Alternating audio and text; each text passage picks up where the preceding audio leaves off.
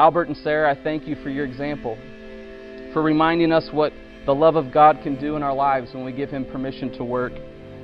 I know that you both love God, each other, and the Ohio State Buckeyes with all of your hearts. And if you continue to do that, in that order, Albert, in that order, I know that you'll have a long and happy and fulfilled life together.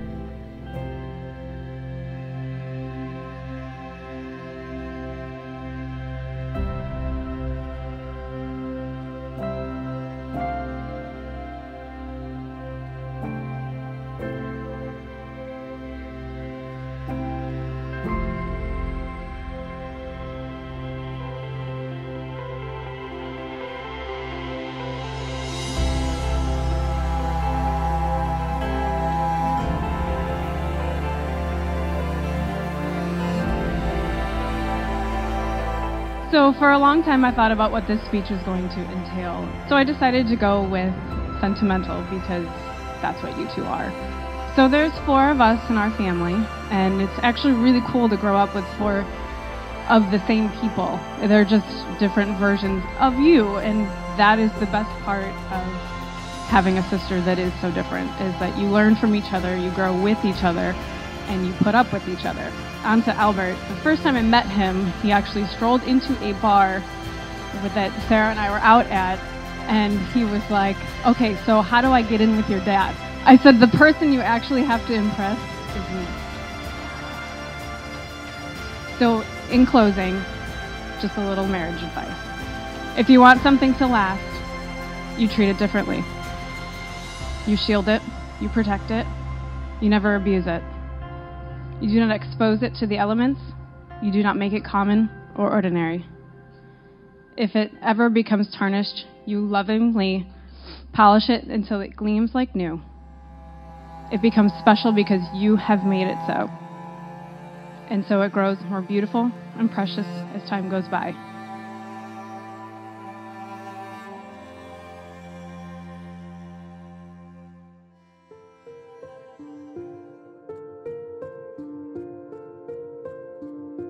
You guys all know Sarah and I very well, but you probably don't know the exact story of how we met. So I'm going to kind of start it off here. So it all started in 2015, April 11, 2015, when I was at the gym working out.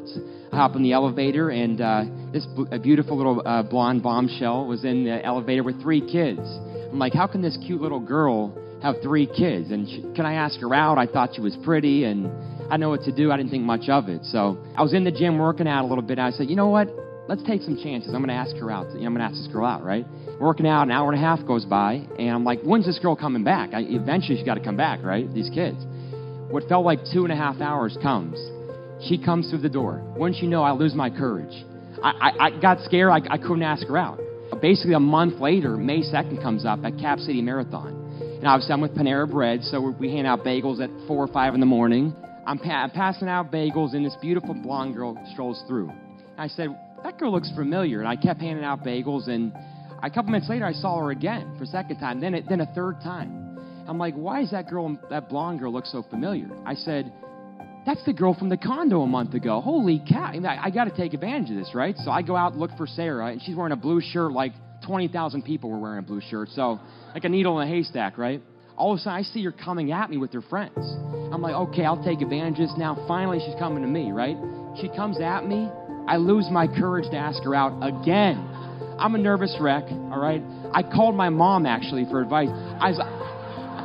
I look up, 7th time I see her. I run over to her. I literally ran, pushing people over. I don't know what I did, but I tapped on her and I said, hey, I thought I said, hey, I'm Albert Cabelli. I'd love to take you out sometime. I saw you at the condo a few weeks ago nannying those kids. The next day, Monday, we went out on a date, right?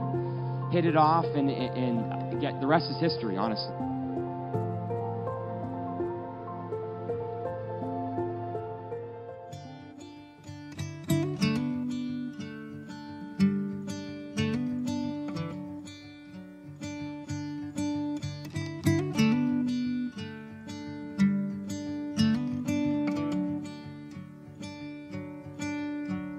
You the one who holds the ring of my love.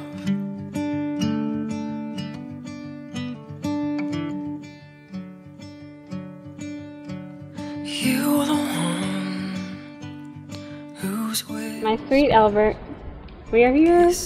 Can you believe it? My heart is overflowing with love, joy, and hope. I'm so grateful that God chose you to be mine, as you're beyond my grandest hopes, biggest prayers, and wildest dreams.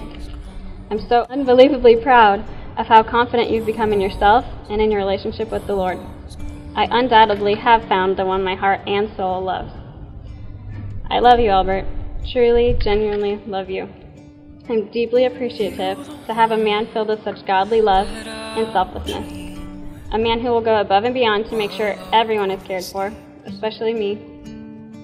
As you continue to be my biggest supporter and now take on a role as the leader of our family, know that I am always and will always be here to stand strong by your side, selflessly honoring and serving you with eternal joy. For the rest of my life, I promise to cherish you with my whole heart, appreciate you and listen to you, even when I stubbornly disagree or know that I'm right.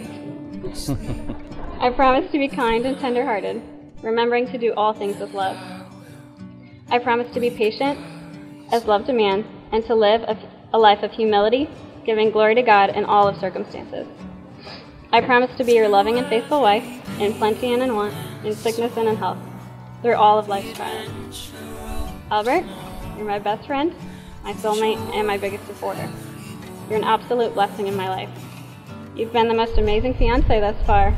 There's no doubt in my mind that you'll be an incredible husband and a remarkable father. I cannot wait to begin this journey together. Let's never forget, God has joined us together, so nothing can separate us. I love you.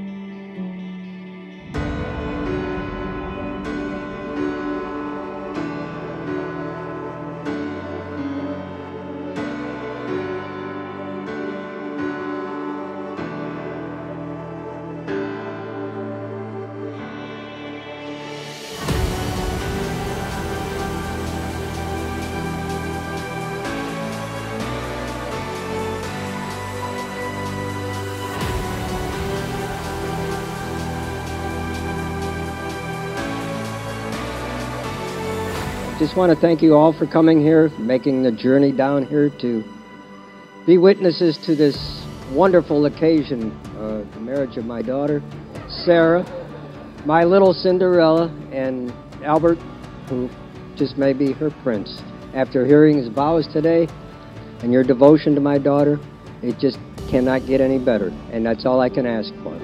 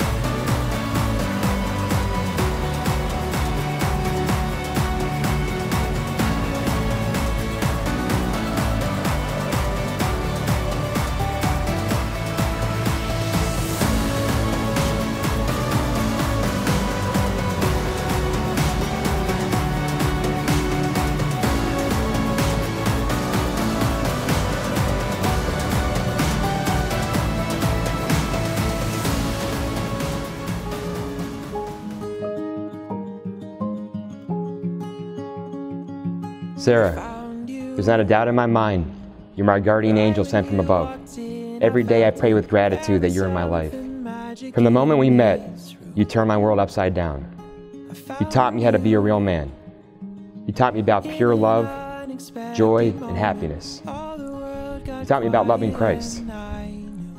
Even though you are little, your heart is larger than life.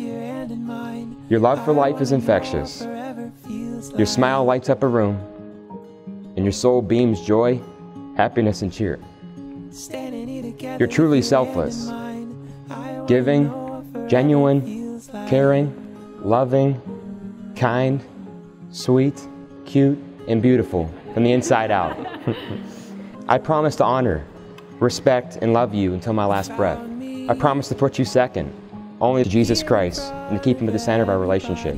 I promise, with you by my side, to grow closer in faith with Christ each and every day. I promise to lead you, protect you, serve you, fulfill my duties as a family shepherd. I promise to never take you for granted, to appreciate you, to be faithful to you, and to continuously be grateful for this life and all of our blessings.